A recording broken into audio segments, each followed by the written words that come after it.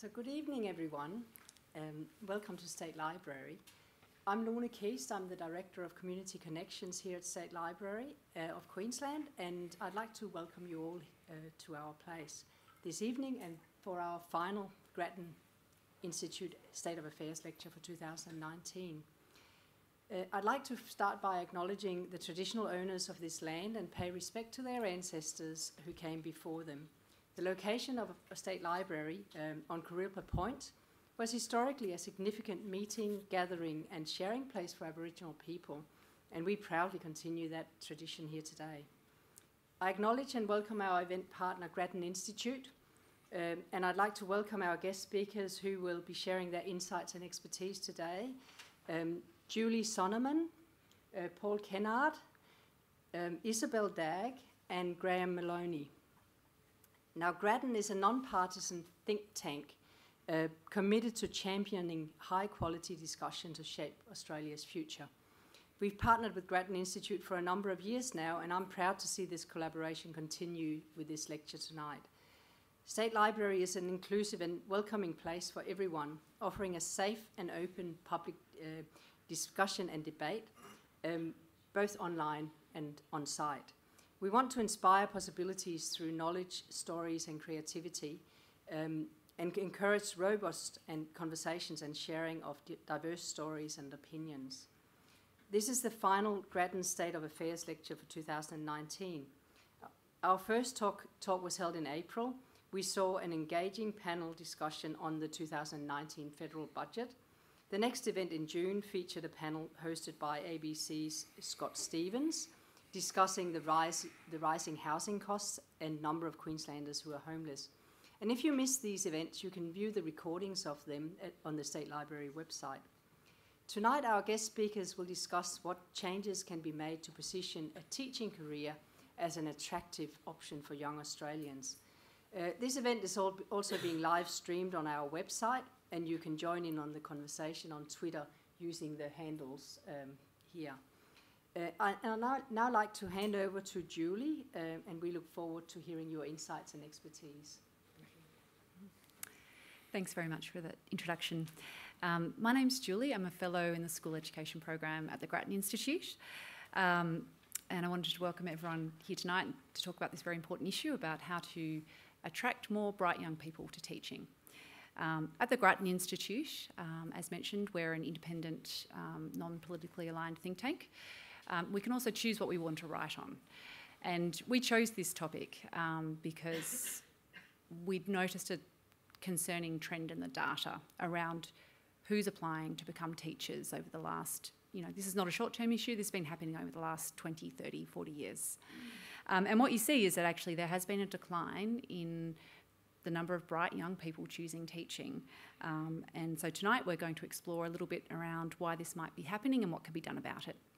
So I'll be moderating the session. I'd like to introduce the panel members in a little bit more detail. So Paul, immediately to my right here, is a senior experienced teacher in humanities at Brisbane State High School. He began there in 2003, and he is also, in the last 4 years, has become an instructional leader. He has a deep understanding of research-informed teaching and has a very strong partnership approach to coaching other teachers. Isabel is a young secondary English teacher. Young? Yes? Yeah. Relative to me, anyway. You've worked in schools in rural Victoria and England, and Isabel's actually in the process of deciding whether to return to teaching at the moment, so this issue is very real and live for her. And Graham Maloney, who is the General Secretary of the Queensland Teachers Union, which represents over 44,000 teachers and principals across the state. So I'll start by giving an outline of Grattan's recent report and some of the key findings, and then we'll have a panel discussion, and then we'll move to questions at the end for about 10-15 minutes. So without further ado, I might give you a brief rundown on our latest report. So, as I mentioned, we've chosen this issue to look at because there have been some concerning trends in the data, and it's really important that we attract the right people to teaching. And obviously what makes an effective teacher is a number of different skills and traits and qualities. higher order cognitive thinking skills is a key characteristic, along with high emotional intelligence, good leadership, good communication skills. When you look at the research about when you're recruiting people into teaching, what it tells you is that the best predictor of who is most likely to go on to be an effective teacher is actually around prior academic achievement. So how people went at school and how people went at university, there is a correlation with how well they do as a teacher later on. Obviously, it's not the only important skill, and there's obviously a lot of other traits that go alongside that, but there is a link. And if you're to recruit, then this is one of the important things to look for. And I think what's happened in Australia is that we've gotten into this negative cycle where, because teaching isn't perceived as an attractive career option by high achievers, fewer people apply, and then because of the way that the university application system works, that means the ATAR then goes down, which then has a more negative and compounding impact on the status of teaching. And what we'd really like to see happen is to really stimulate demand from all people in teaching, but particularly those who are high achievers, so that then you can select the best. You can select people who do have great academic records and who do have that really high emotional intelligence and who do have all those other characteristics that we're talking about. And if you look at high-performing systems, they do have a lot more interest in teaching. So if you look at, say, Finland or Singapore, for example, we know that there's about 10 applications for every one position at university in teaching. So the situation is quite different. So what our report did was we surveyed around 1,000 bright young people across Australia who have an ATAR of 80 or above, and asked them a little bit about their career decisions and what factors matter to them. And these people didn't choose teaching. And by and large, the first and most important thing is making a difference. So young people are quite altruistic, having challenge, having work-life balance, many of the things that you'd expect. What our survey also did was then compare, okay, so given you've said these things are important, how does your chosen career fare on those things compared to what you think teaching might offer you in those areas? And when you ask the question in that way, you can often get a slightly deeper answer about perhaps some of the reasons they may not be able to articulate about why they've actually chosen their certain careers over another. And what really jumps out is that while making a difference is one of the most important factors to young people, they thought that actually they could get that in their chosen career, not just teaching. And the two areas where teaching fell short the most were around intellectual challenge and high earnings. So the intellectual challenge was a really interesting one because it wasn't that people thought that teaching would be easy, so they did acknowledge that it was a tough and a difficult choice, but just that there was a worry about getting stuck in the one classroom, that there wasn't necessarily a clear career path compared to some of their other career options that they were looking at. And that ability to move forward and to progress was something that sort of came out in the comments. And the second was around earnings, which was interesting because when you ask people, how do you make your career choices, that doesn't necessarily come out as the number one thing, but this is actually where the biggest gap was. And they are onto something, because if you look at what high achievers can earn in other professions, teaching really does fall short. It's quite competitive relatively competitive in your 20s as a teacher compared to your university peers. But as you get into your 30s and 40s, the gaps really open up. And this is not just about in comparison to people doing medicine or law. This is also just in terms of your average typical student, bachelor student who's gone to university. The average teacher salary for those who were at the top of their professions, the gap is huge. And it wasn't always this way. So if we look back to the 80s, salaries in teachings were on par with other professions, and it's since then that there's been big changes. So our report recommends governments do three things. The first is that our survey showed that just some short-term financial incentives for young people were really attractive, and actually this is a very cost-effective reform. I think people often value money now more than later, so just to some degree, especially students, so it makes quite a lot of sense. So $10,000 scholarships was a really obvious thing that governments can do for anyone who has an ATAR above 80, obviously with other screening on the other desirable traits that you'd also want for these people. And we're talking about, you know, doing this at scale, so 16,000 across Australia. The second is around better career pathways, so going to that idea about challenge that came through in the survey. How can you give people that opportunity to move forward? And so we're recommending 2 new roles, an instructional specialist, which will be paid around $40,000 more than your standard classroom teacher today, which is about $140,000, and also a master teacher role, which is working across schools, and that they're equivalent to someone who might be working in a region, and they would be the professionals in their specialty area, so in their subject area or their specific niche. And they would be having, you know, pay rises of around $180,000. And these roles aren't for everyone. We're recommending that would only be for 5 to 8% of the workforce for the instructional specialists in schools, and only the very top echelon of less than 1% at a master teacher level would receive that. And partly that's for 2 reasons. One is around, you know, the need for these roles and what jobs they're doing, and we believe that it should be driven by the job. And also around cost. If government is to implement this, then this needs to be feasible. And the last is around a marketing campaign. So promoting, you know, some of the changes that we're suggesting, but also a little bit of raising awareness about what teaching actually involves. I think what it's shown here is that, you know, teaching, that perception that teaching isn't necessarily intellectually challenged, I think does need to be, you know, overturned. So they're the findings of our report, but I'll stop talking now and hand over to our panel to discuss some of these issues. So Paul, I might start with you. As someone who is in an instructional coach role, you know, can you tell us a little bit about what you think are the opportunities for a career pathway for someone who is interested in really mastering teaching, like yourself? And teaching others, and, you know, do you think that there is a need for more opportunities in this space? So my role as a pedagogy coach has been developed over the last 5 years at the school that I work at Brisbane State High School.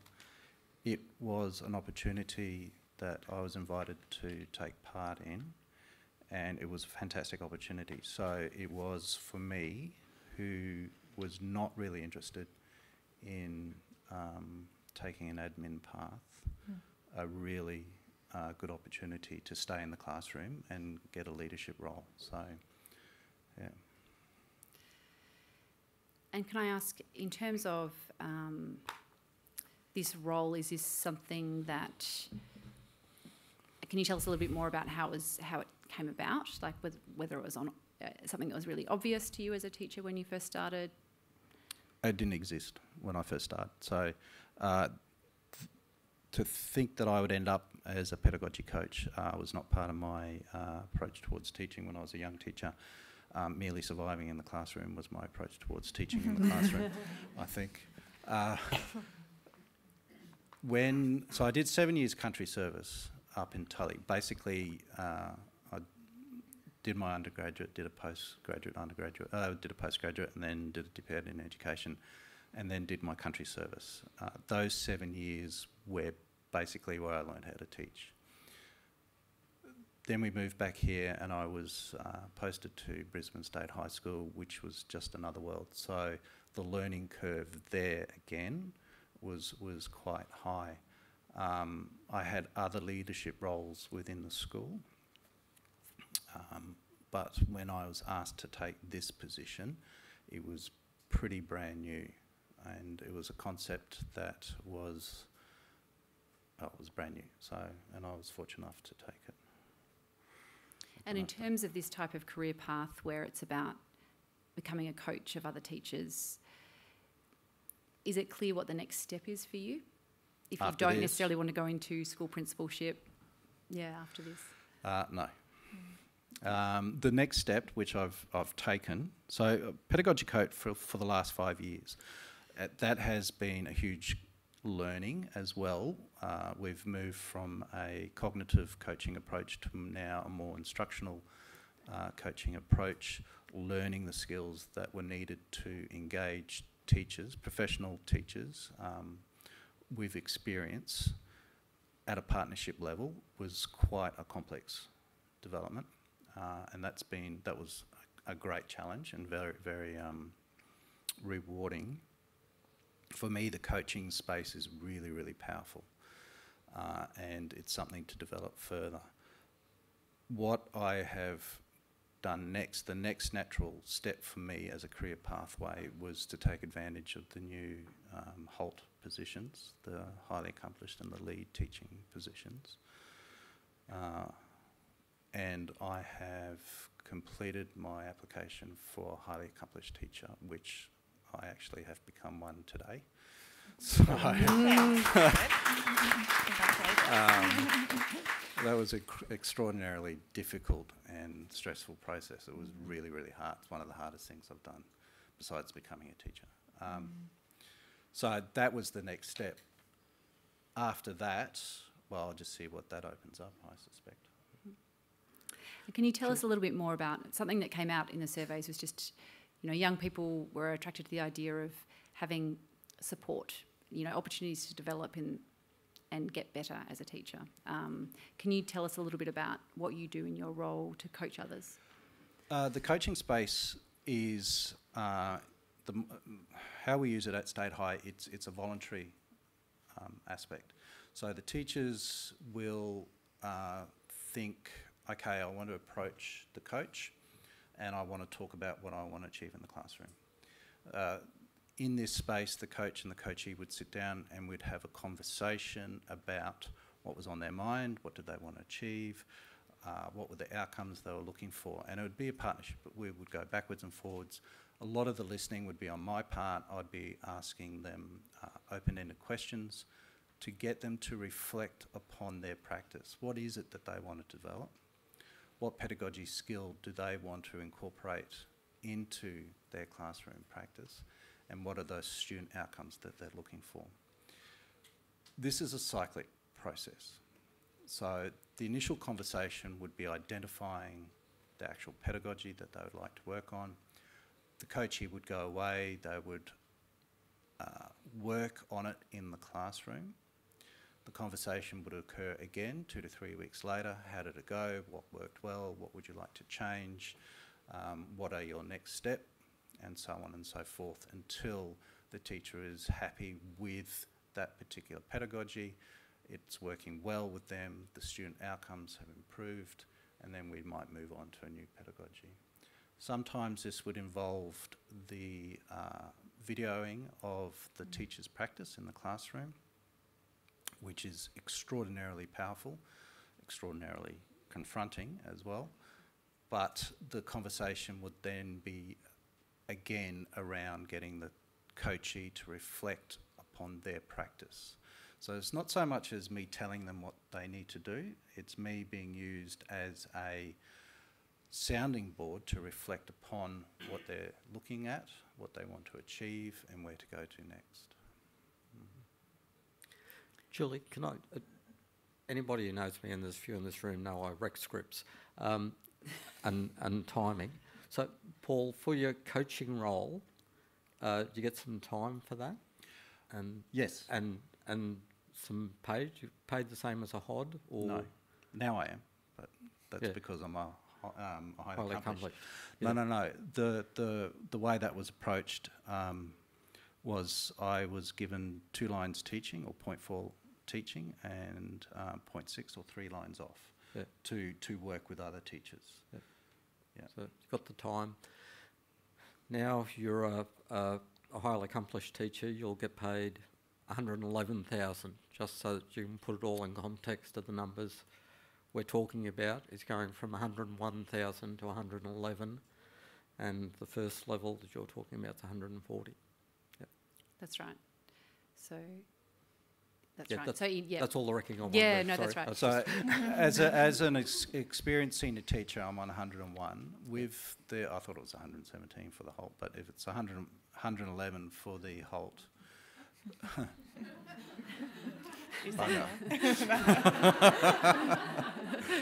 Should have gone the lead. I should have gone the... Oh, man, have you seen him trying to do lead? Anyway. And then in 2022, I think there's going to be a new stage for experienced senior teacher where that will increase to 110. Yep. So, you know, I could have waited. Yeah. But that, yeah, Yeah. so yeah, that's how it's working at the moment. Yeah. No, and it's a really good point to go straight to the salary, because there is, you know, salary is what it is, but there is something there about valuing expertise and what people are bringing and who master teaching. Isabel, I might jump to you. So, Paul, that was a really great overview of the type of support, professional support that you provide. So, Isabel, maybe if you could talk a little bit about your experience as a graduate teacher and the professional support that you received, and you know how that might differ to the experience of other teachers. Yeah, absolutely. So I started teaching in rural Victoria as an English teacher, and my gateway into teaching was a program called Teach for Australia. And what that meant for me is that in my first 2 years of teaching, I actually had 3 mentors. I had an in-school mentor that the school provided, who was an accomplished teacher. I had a university mentor who was mentoring me as I was studying alongside my teaching, and a Teach for Australia mentor who had a lot of conversations similar to ones you've just described about picking a focus, coming into classrooms, perhaps videoing, and having a very equal conversation about how we could solve the problems that were coming up in the classroom together, or how we could affect the change that we wanted in the classrooms together. So for the first 2 years of my teaching, I had someone coming into my classrooms pretty much every fortnight, which is a really high level of support. And I really valued that. It helped me to become a better teacher. It helped me to survive, my first years of teaching. But all of that considered, I still found teaching really, really hard, and actually ended up leaving the classroom after my first 3 years. So I stayed an extra year on after the program at the same school in rural Victoria. And with all of the coaching that I got, I felt like I was improving as a teacher, definitely. But where for me personally, my experiences at school started to fall down a little was a little bit more at a kind of a school-wide level. I felt like sometimes I still was operating as an island, and I was working really hard to affect change in my classroom, but the systems at the school, the kind of space and the space for people to move into roles of leadership to support teachers wasn't necessarily there. So it's a role similar to yours sounds like something that we would have just loved, because I would have loved to be having conversations not only how to be a new teacher, but how to be a good teacher with all of my peers. And that's what I felt like I really missed. And I think it's a collaborative effort teaching. I think that, absolutely. And that's where I have since actually gone back into the classroom in various places, and some of my most positive experiences have come from where I've got peers who have space to engage professionally, who have support from mentors or coaches, and that the school is providing that space, that priority, whether it's time allocation, remuneration, however it's done. That support has definitely been integral to all of my very positive experiences of teaching. Thanks. Graham, can I move over to you? So in terms of the Queensland Teachers Union's sort of view about, having jobs for really great teachers to coach and mentor others and help improve teaching practice, what are your views? What are your views on the Grattan model? Strongly support them. I think the evidence about higher salaries and better career paths is there. We've seen it historically. At times when we've had significant improvements in salary, you actually see a spike in the entrance applications the following year, and the level of them as well. And that's over the space of about 30 years. And I think it's, you've reiterated a point that's been made for almost 30 years, which is teaching salaries start relatively high compared to other professions, but they drop off relatively quickly. And it's that longer term attraction that's the important thing in the entire mix. People see it'll be okay for a few years, but not beyond that. I also very much agree with your report, and I know it's been misrepresented in a couple of places, that ATAR isn't everything. You've got to be the right person to be able to do it. ATAR is only part of that. But the notion of getting people who are better academically qualified into teaching is something you can't really argue with. There is a correlation. I took notes because otherwise I'll go on forever, and that really does direct the script. So this is discipline, in a sense. I was a bit surprised about the result about lack of career challenge, people not choosing teaching because of a lack of career challenge.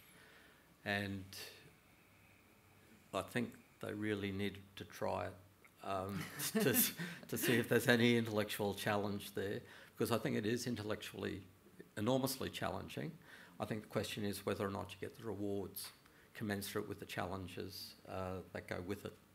I did have a friend who I started teaching with who resigned after 5 years because she told the same joke on the same day in the same economics class, and thought, hell, I can't keep on doing this for the next 30 years.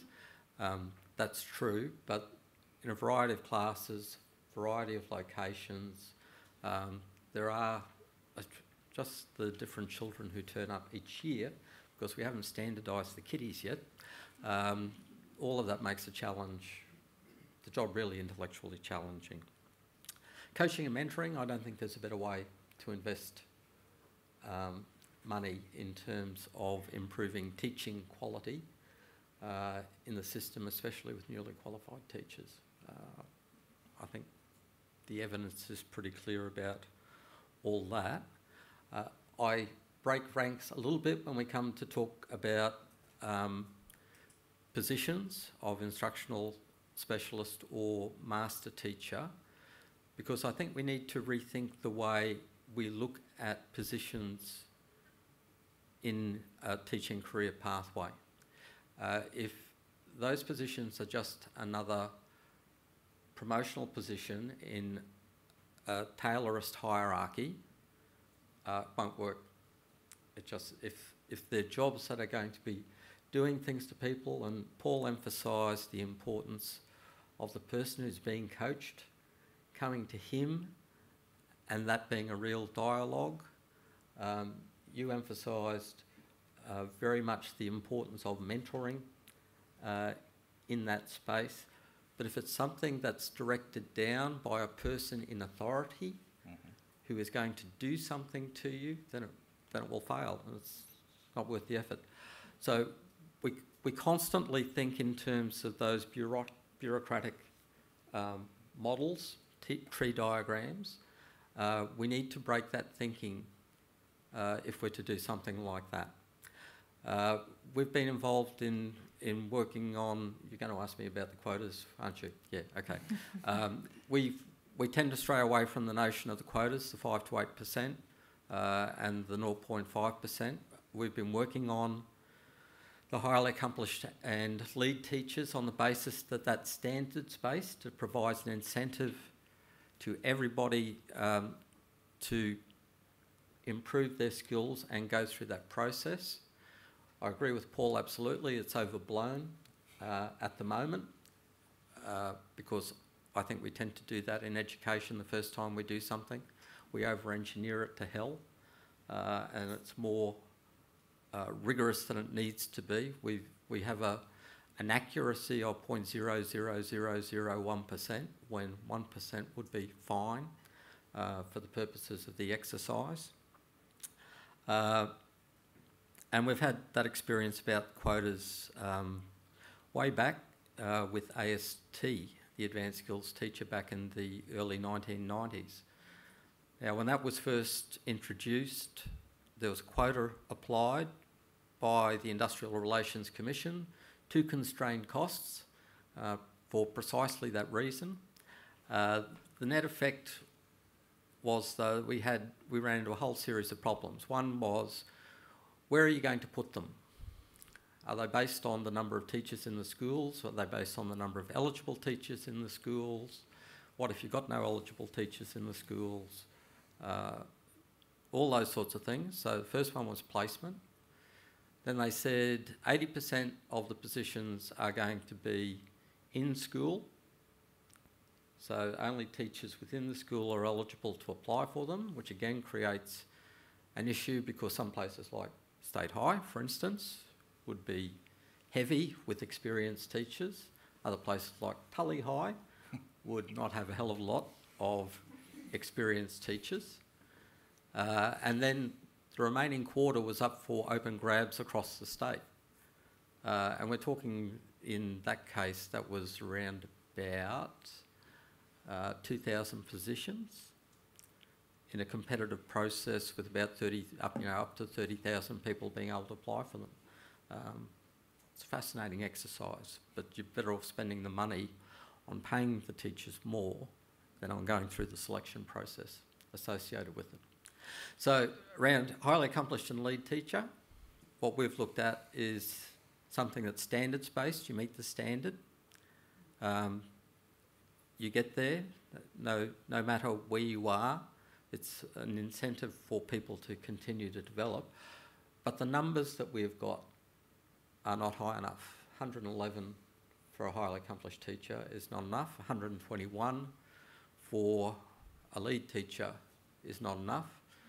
Ironically, if you go back to the numbers that someone like Lauren Ingverson and Elizabeth Kleinhans were talking about 10 years ago, they would have said a highly accomplished teacher should be paid around about $140,000, and an elite teacher would have been about $175,000 Yeah, right. in today's money. Yeah, yeah.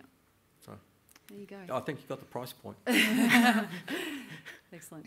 No, I think it's a really interesting perspective. I think to give context for, I think for Grattan's model, so in terms of the 5 to 8%, we're seeing that as a rough estimate of the demand for these roles. And I think where we differ is that we think that the positions should be driven by the demand and need for them in the school. And that it would link with the certification process, which we see as a step forward in recognising capabilities, but that would be a prerequisite, but then it would come down to a selection process. And I think ultimately what we'd like to see happen is that this is about changing a role in a school so that it's actually someone's dedicated day job to coach and develop others, as opposed to necessarily just having a sort of a piece of paper that might, be certification but doesn't actually change your day job. And that can be sometimes at the discretion of a school principal, which may or may not happen. So just quickly now moving to pay. So we've suggested $40,000 more for an instructional specialist in a school, which is relatively achievable if you're an ambitious, great teacher, which Isabel, no doubt you are. Just interested in your quick reactions on, how does, money's not everything, but how does that factor into your decision making at this point in terms of thinking about whether you go back to teaching? Yeah, look, absolutely. Of course, money's not everything, but I'm at the point in my life where I'm thinking really seriously about my financial goals and what's a viable financial goal. Will I be able to, buy a house? Do I want to have children? If I do, what kind of lifestyle do I want? So they're very real considerations. I think the concept of pay as well ties into how teaching is seen as a profession. And, even today I was reflecting on an anecdote of one of my very good friends when we were in high school, and she was, she's a high achiever herself, and she was like, I'm going to be a doctor and I'm going to have 2 holiday homes. And of course, not for a minute am I saying having 2 holiday homes is going to lead to a happier, successful life. But in that classroom, there was no conversation around, I'm going to be a teacher and I'm going to have 2 holiday homes. So, even like at a practical level, it's very attractive to me to be able to think about the kind of lifestyle I would want. But on a broader kind of level, what kind of picture of teaching, what kind of people do we want in these classrooms, I think that pay is a lever that can be looked at, definitely. Yeah, and it might actually just help you buy a first home. Well, opposed to yeah, I don't think she's looking at 2 holiday homes anymore. As a pipe dream. Paul, what are your reactions? It would be nice, yes. Obviously. I think so. It's look, my role as a coach in the classroom. My role as a coach and working with other teachers has the flow down effect of impacting upon students in the classroom. That's the end game. If you're a teacher, you are there to educate and you are there to improve the outcomes of students. Sometimes the monetary aspect doesn't come into consideration. Most of the good teachers that I know are not going up the admin path because they don't want to. They want to be in the classroom. That's where they're making the most change. To have these new structures into place, to have the highly accomplished and the lead, I think will encourage, not as they stand at the moment, but I think eventually they will encourage more teachers to stay in the classroom. That extra numeration will be an encouragement, a further encouragement for that. Yeah. And now we might move to the issue of teacher workload, which is obviously something, if you know any teachers at all, you know is a big issue for their working lives. This wasn't something that came out strongly in our report about necessarily a way to attract more high achievers, because for whatever reason, high achievers were very quick to trade off family work-life balance in our survey. But no doubt it might be something that they might care about a bit more when they actually join teaching and realise some of the challenges. So Graham, I just thought to quickly throw to you, obviously you've done a lot of work in this space. What do you see as the key issues in this area? Excessive workload is one of the key issues in retention of people. It's not necessarily in terms of attraction, although it can be an issue for people when they're sitting and looking at their choices and they look and make comparisons. So it might be the holiday homes, it might be being able to use the holiday homes or to have a holiday in that space. This feeds in a couple of ways, I think. We ran a survey of our members, which we do every 4 years, big scale survey. Not a high turnout, but enough to get a good or a reasonable result that we could rely on. For the first time in the 6 or 7 series of this survey, workload was the #1 issue, and more than 50% of the people in the survey rated excessive workload as the first or second most important issue for them as a teacher, and closely linked to them contemplating whether or not they're going to stay or leave the profession. So that for us is really significant. It was second last time, having come from nowhere, but the jump this time was really incredibly significant, and it's become a very important part of the work, our work over the next 2 years at least, but it will take longer than that to corral it all. I think where some of this comes in goes to what Isabel was saying about the capacity to collaborate with people, and the attractiveness of teaching as a profession, because again, I think all the research is telling us that collaboration and collegiality are key. The evidence is showing us that people don't have time for that because of the workload associated with teaching. Yeah. So that removes a layer of satisfaction with it, and to the extent that people can see that from outside, that's a negative attractor. Yeah. If it's just going to be a matter of filling in forms, accumulating data that nobody ever reads, doing all those sorts of things, as opposed to the moral purpose that attaches to being a teacher, wanting to make a difference for these children, then yeah, that's a big factor.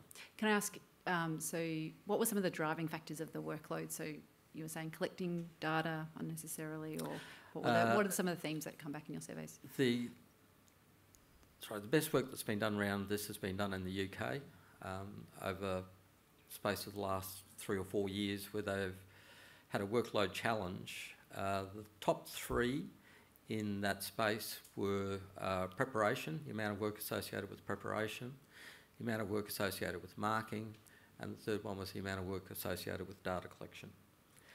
And the workload survey that QTU conducted in 2018 showed up the same sorts of issues.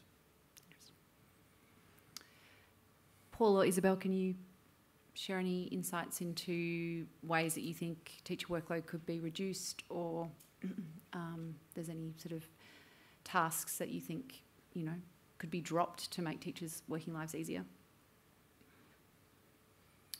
There's always things that can be dropped, I think. Teachers need a lot of time to think, I think. And it's in that thinking process that they develop their lesson plans, that they consider what they want to achieve, that they can produce the work that they need to in order to make whatever they're teaching successful. Giving more time to teachers to have that professional courtesy to ponder and think about what they want to achieve, I think is an area that could be expanded. And so, having said that, you'd have to take away some other stuff, whatever those schools are doing, that perhaps isn't immediately relevant to the teachers at that particular time, would be something to take into consideration. I'll just add quickly, I'm not particularly surprised that the report had those numbers, that, a trade-off for lifestyle wasn't something that was too worrying. A lot of high achievers, speaking anecdotally, that, some of my very good friends, they're not afraid to work hard. The long hours don't faze them. They're proud of their work and they want to do their work. But what I would probably say is that the underlying idea there is that the work ultimately is sustainable, it's meaningful, and that it will lead to change. And I think when teachers are getting caught maybe doing work and putting in hours where they're not necessarily in a habit that's sustainable, or that their work is fundamentally leading to change, that's where teachers can get really, really up, it can be very frustrating. That's a really good point. And lastly, I might turn to our the final recommendation about a marketing campaign.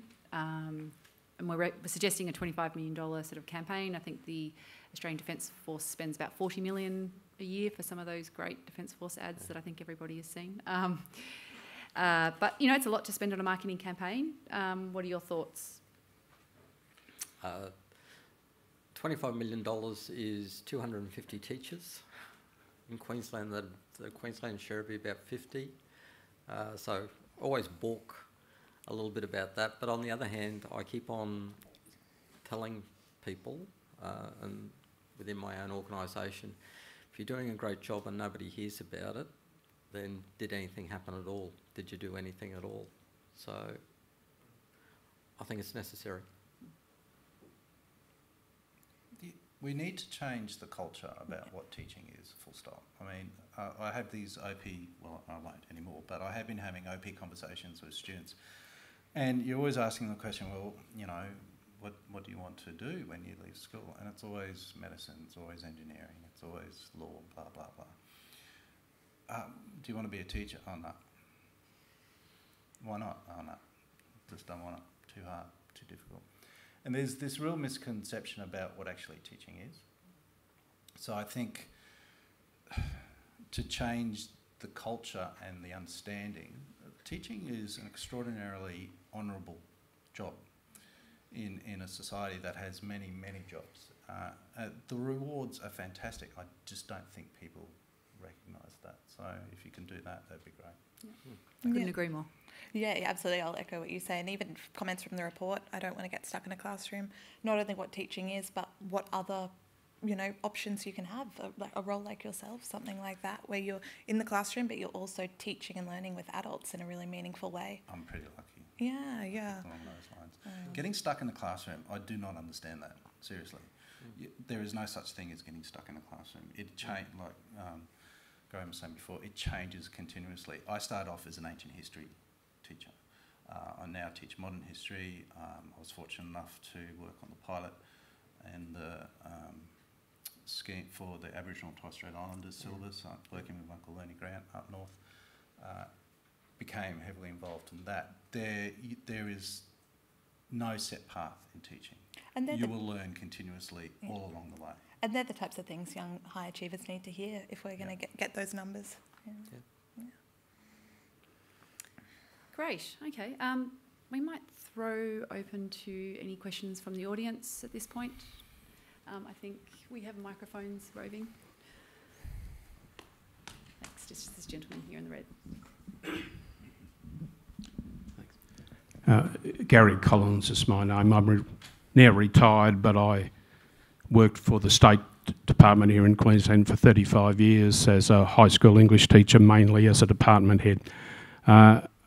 My question relates to the workload issue, and I'd like to put a proposition and ask all members of the panel to respond to it. And the proposition is that at the high school level in this country, we really don't organise teachers' work in the most sensible manner. I suggest that we routinely ask teachers to juggle too many balls at the one time. And let me just flesh that out.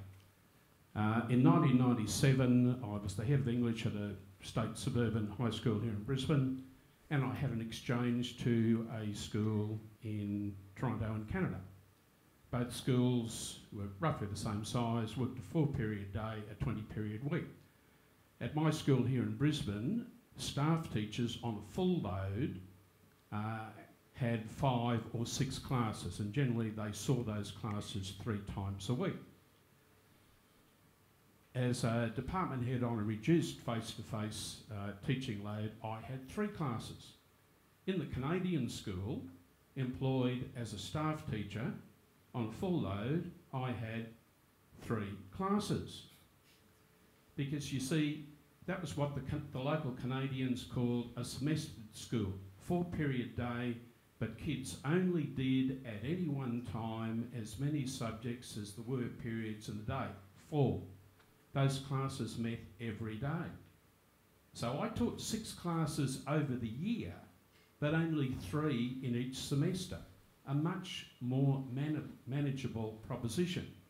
And yet when I tried to put this to people when I came home, they just looked at me blankly and said, "That's not the way we do business here, Gary," you know. Have you been away, by the way? So that's the proposition. We don't utilise the most expensive resource involved in schools in the most sensible manner. We could do a better job with that and make teachers' life more manageable, and they could then take more advantage of the intellectual challenges which are certainly there and have more intellectually satisfying work. Interesting. Thanks for sharing. Any comments? I think there's lots of different ways that we could organise things. My first years of teaching, I spent a lot of time team teaching with the head of department, me as a first-year teacher and a second-year teacher. And we divvied up the work. It was a Year 8 class, 3 classes. One person was doing the prep for the particular set of classes. The workload around marking and all that sort of stuff was shared. All those sorts of possibilities. Instead of 3 people doing 3 lots of everything, looking remarkably similar, the workload was shared around. And I got to learn from the head of department, who was really well qualified, and particularly around the things which matter really a lot to newly qualified teachers, things like classroom management and behaviour management. Absolutely, reducing the workload of teachers. We'll give them more opportunity to plan for better lessons, better outcomes. Sounds like a sensible approach, but team teaching is pretty powerful as well. I mean, I've done a little bit of work in the East Asian systems, and they very much make a very explicit trade-off, particularly in Shanghai, about teachers have roughly about half the amount of teaching classes that we do in Australia, and in the other half of the time they have time to prepare for their lessons, do their marking, collaborate, and it's a very different system as a result. But having said that, the way that they afford that is because that they have larger class sizes. So it does, I think these are really valid conversations, and I think you get into a space of, well, how can we restructure things so that it is affordable for our government and it is also good for teachers. I mean, some of the issues that we've been looking at Grattan is just some of the efficiencies potentially around sort of lesson planning and curriculum design. There's very much been a trend towards school autonomy and teachers collating their own materials and putting those things together, which I think is extremely valuable. But every now and again you'll come across a school that will say, oh, we've invested all of this time and effort into constructing and reorganising this particular module ourselves, and you sort of think, I'm sure that's useful, but what's the trade-off there? And is there more support that could be offered to schools and to individual teachers so that they're not necessarily caught in this cycle of having to create everything themselves and starting from scratch? You mentioned school autonomy. Often what is missing is autonomy for individual teachers. Too often my observation would be that individual teachers don't get much opportunity to make decisions for themselves because the work program says this and the syllabus says that, and it's nailed down too much. We have PLCs at our school, and they're run by teachers, and those professional learning communities. And within that system, they have the autonomy to identify a SMART goal that they would like to achieve in their particular area. And this is teacher-driven. That's their autonomy. The new suite of English syllabuses in this state doesn't even trust schools to select texts anymore, which we happily managed for 40 years, but... Gary, I think there's a few other people. Great, sorry. Yes, and I'm sure they noticed when you went and when you came back. Sorry, next question, that'd be great. Thank you to the man up there in the shirt. Yep. Patrick Barrett from Catholic Education in New South Wales. Rural and remote and attracting teachers into those schools hasn't been mentioned. I was wondering, Graham in particular, if you had any thoughts around how do you attract experienced teachers into rural and remote schools? Very good question, because that's one of the things that I thought of when I was thinking about this, because if you do this on a quota, then you can allocate positions into rural and remote schools that are only accessible to people who are prepared to go there. I don't think that's the best way to do it, but that's certainly something that could happen in that space. But the way in which in Queensland we've tried to do that is something that is a retention scheme, which is based on, it's called an incentive scheme, but it is in fact a retention scheme.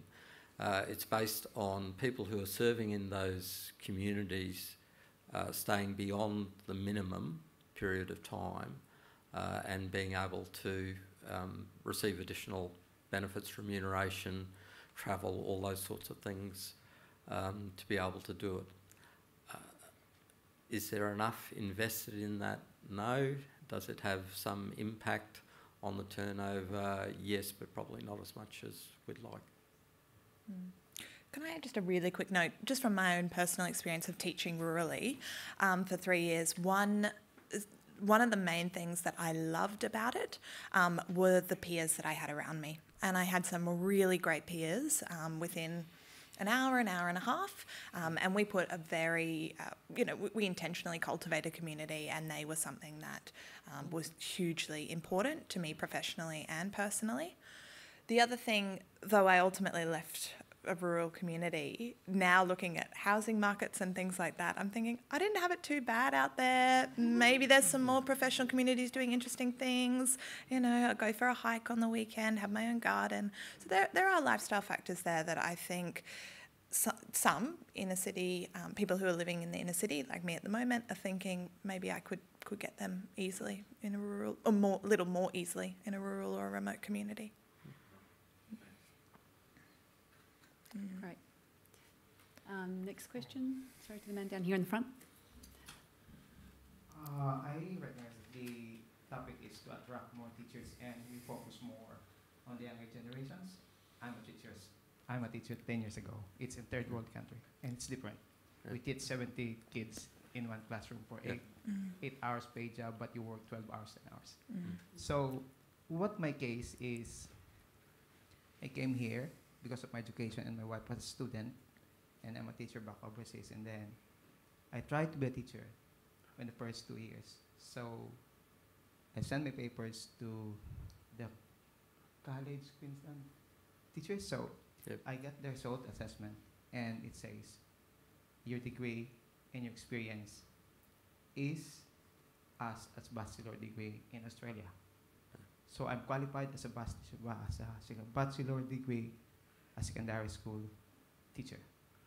And then I cannot get to be a teacher because they want me to pass IELTS, which involves speaking, listening, Yep. reading, and what's the other one? Writing. Yep. So I think I took 4 times or 5 times. I can get 7.5 in the 3, so I can still qualify because the other one is 7.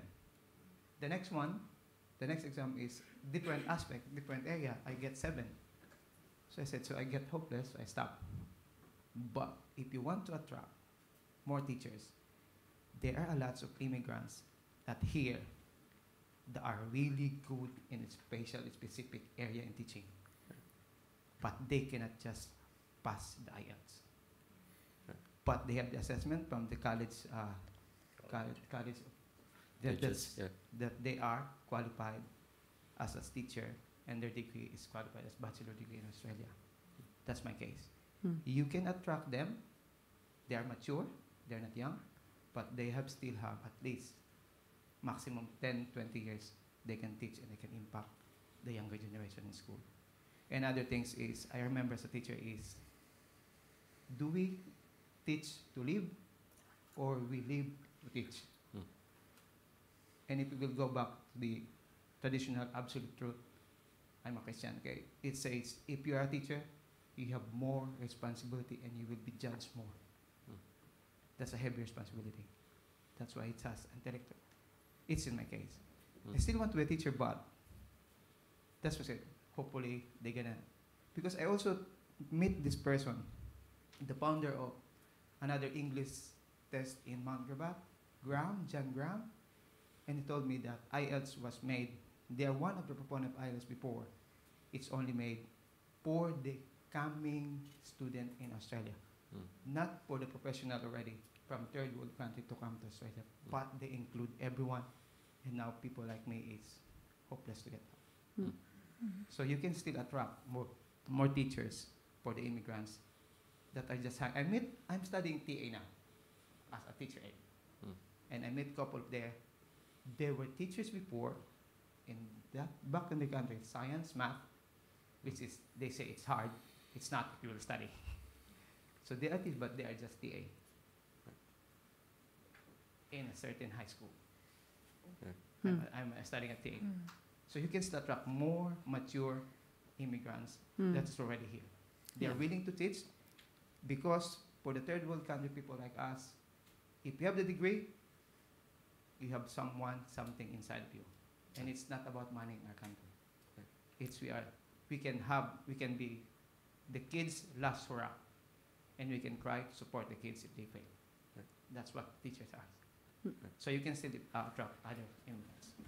So, thank you. So at the start, we sort of jumped over the issue of scholarships as an attraction of people in, and I think that's a really good idea.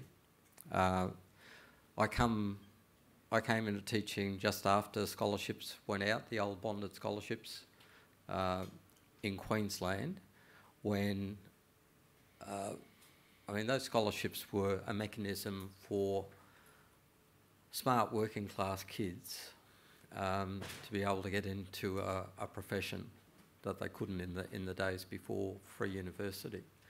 I think in the days of HECS, I think scholarships are a good way to attract high achieving, at least at that school level, in there. But I don't think that that's the only use of scholarships. I think this sort of case where you've got a qualified person who needs intensive English is another great way for governments to use scholarships to get people in. Yeah, that's a really good point. Yeah, particularly because I'm really conscious at the moment. I went to an international conference in Thailand a couple of months ago.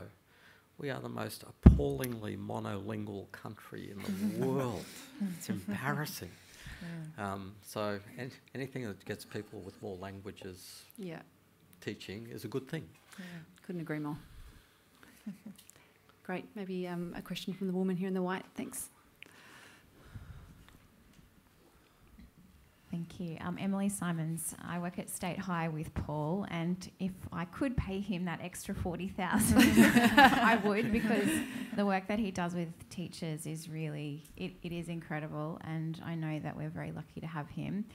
I guess my question is probably more to Julie and Graham, because I guess when we talk about attracting teachers, I'm thinking about also attracting great leaders into our systems so that we can have, I guess, those people that can create the spaces to do what Paul and Isabel have sort of described in terms of spaces for collaboration and coaching, and to think a bit differently, because I think that's also, it's not for everyone. As Paul said, it's not for everyone, but we also want to attract great leaders in schools, because we also know that having that great leadership in schools and in systems is what generates, I guess, ability to be able to, push the agenda around what's happening in schools for teachers and for kids. So I'm interested in how that perhaps plays into some of that research and the thinking behind that. Yeah, no, it's a really good question. Our research looked mainly at high achievers, so we didn't test or look at people who have that sort of leadership potential, but I think it's a fascinating piece of research to do. I probably don't have more to offer on that issue than that. Graham, do you have any other comments? Yes, millions. I think something like this sets up a dynamic and a tension in that space. So creating more highly paid teaching positions offers a pathway for people who want to stay largely involved in the classroom rather than going into those other roles. Does that create an issue around people going into leadership? I think it does, because the minute you attach people can get equivalent money over here, then I think you find fewer people going into that promotional pathway. So I think there's some important work to be done there, because school leadership is critical in being able to run good schools as well. Now, if we talk about it in comparative dollar terms, we've just finished an enterprise bargaining agreement. We paid particular attention to salaries of principals, but we ran into a cap. So Paul's principal, and your principal, at the end of this agreement is going to get paid $212,000, which sounds like a hell of a lot of money, but not when you consider that State High there's 3,200 students. There's teaching staff of 250, overall staff of more than 300. 211,000 is not enough. He was on my back to get him a $50,000 pay rise. I don't think I succeeded in that one. So, but in answer to the question, both are essential. It's recognition of either. Yeah. Yeah. It's the same concept, I guess, of not just remuneration, but also that Yeah. idea of there's growth opportunities and there's support for that in terms of what teaching is as a profession, as much as that importance of that strand in it. So it's that balance, I think. Yeah, Yeah. and I use the analogy the same as I do with teachers. A good principal should not have to go into a bureaucracy position in the Department of Education. A bureaucracy position in the Department of Education to achieve the higher levels of pay. Same sort of principle. Yeah. Ellie. And I think, sort of just anecdotally, it seems like the principal role itself also needs to be examined, I think, as well as the support and the pay. A lot is expected of principals under this, more devolution of schools and autonomy. And, in some states they have introduced business managers, for example, to help try and share the load. But I do think there potentially is scope for some of those functions to be done by others, potentially, so that principals can concentrate on a narrower, and deeper set of tasks. For example, some of the, instructional leadership that you've obviously delegated out to Paul in the school is great. I think sometimes there's a tendency for principals and to hold that very closely within their sort of, close senior executive teams. In 35 years, I never saw a principal do anything that could realistically be called instructional leadership. And I don't think that's an unusual experience. All right. Thank you. Perhaps the man up the back there in the jumper. I don't think anyone in the room would doubt that paying teachers more would fix a number of the systemic issues. Really, the graph tells us everything there. But Graham, you just come out of an EB conversation with government. There is no appetite for this, as far as I can tell, because if there was, you would be announcing the new pay at the recommended rate that Grattan would have come up with. At high levels, yes. So can you, I suppose, give us an insight as to what your counterpart on the other side is saying about teacher salaries? Yes. Now, let me just be sort of reasonably careful about this. No, yeah. Some cameras. I think the fundamental problem is for the bulk of government, education is still seen as a cost rather than an investment. That's at the end of the day the issue associated with it.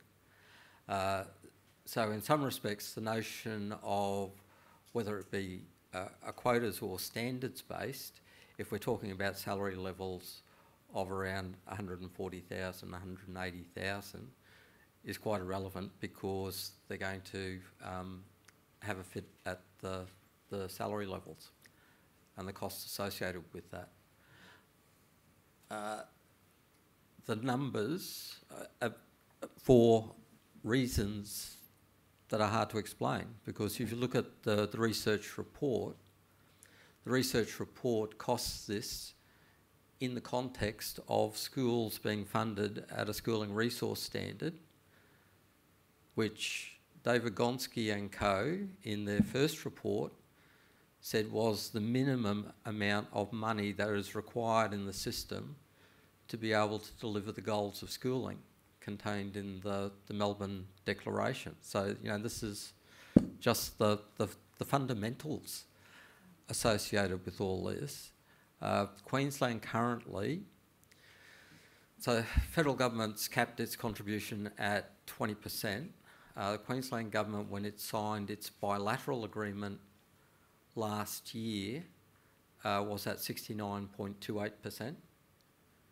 So schools in the Queensland state system overall are below 90% of the funds that are required to be able to deliver, according to the Gonski calculations, deliver on the Melbourne Declaration goals of schooling. Now, if you had that 10%, add an extra 11% to the education budget in the state, there's ample room to be able to do the sorts of things that are necessary to make teaching more attractive as a profession. And sorry, I should say, this happens in context too. I look back on some of the earlier things. I look back on a 1990s Schools Commission document called Australia's Teachers: An Agenda for the Next Decade. And you know, you can pick up a lot of the policy stuff, and we still haven't tried it 30 years on. But one of the things that it said right at the start was placing it in context. We are not in a crisis in any of this. A lot of places around the world would just kill to have the professional teaching workforce that exists in Australia and in Queensland in particular. United States, UK, all those sorts of places would like to have people as skilled and as qualified as we have in Queensland.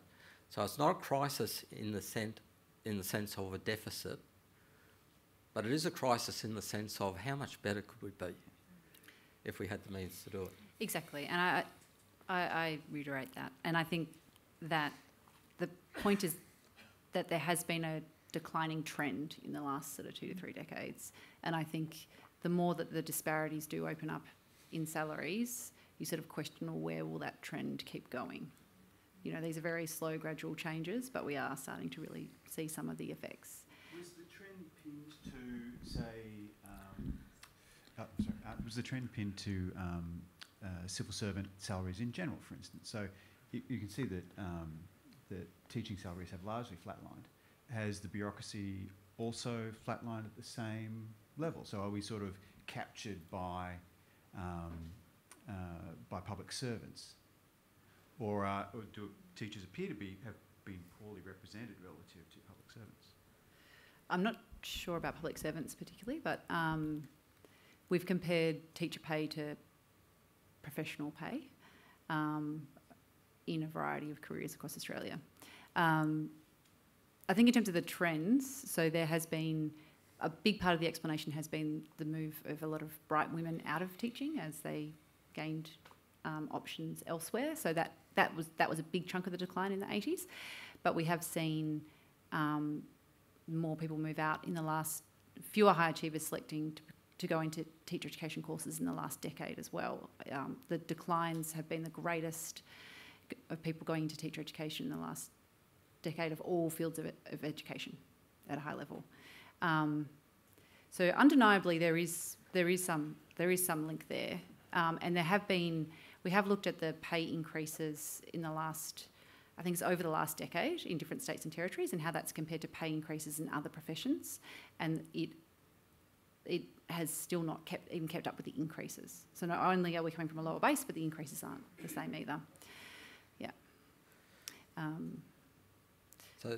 But part of the premise of your question is correct, because working in state systems, most state governments have a state wages policy that is the benchmark for everything that they do. So in Queensland there's a salary benchmark. In New South Wales it's legislated by law that the Industrial Relations Commission cannot arrive at a number that is higher than what the government policy is. Now, the ironies of life are that in both our last 2 enterprise bargaining agreements, we've achieved more than the government wages policy because we've played around with the scale and put steps. So Paul was bemoaning the fact before that he had to do all that paperwork for a highly accomplished teacher, and he'd get there through an extra step in a couple of years. Both times we've achieved more than that through restructuring the scale. But going back to the issue about marketing plans, the government insists on presenting the teacher enterprise bargaining deals as this is compliant with government wages policy, and it's only 2.5%, when it's not. So it undercuts its own capacity to recruit people into the profession. Yeah. Maybe just going back to your comment about what's the appetite for these salary increases, and we might just wind up because I'm conscious of time.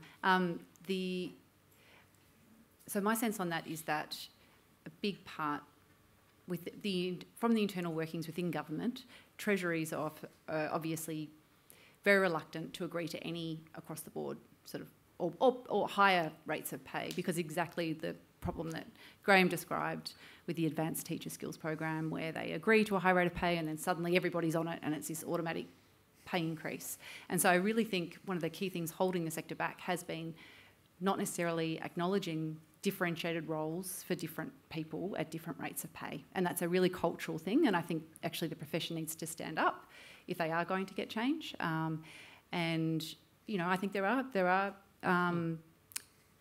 I think we are moving in that direction gradually through some of the whole sort of schemes and programs.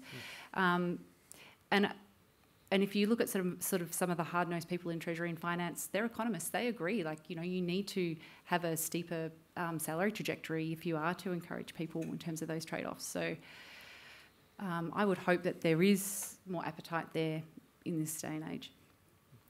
But thank you for being such an engaged audience tonight. I might wrap up on that final comment. And thank you so much. Please give me a hand in thanking our speakers. It's been fantastic.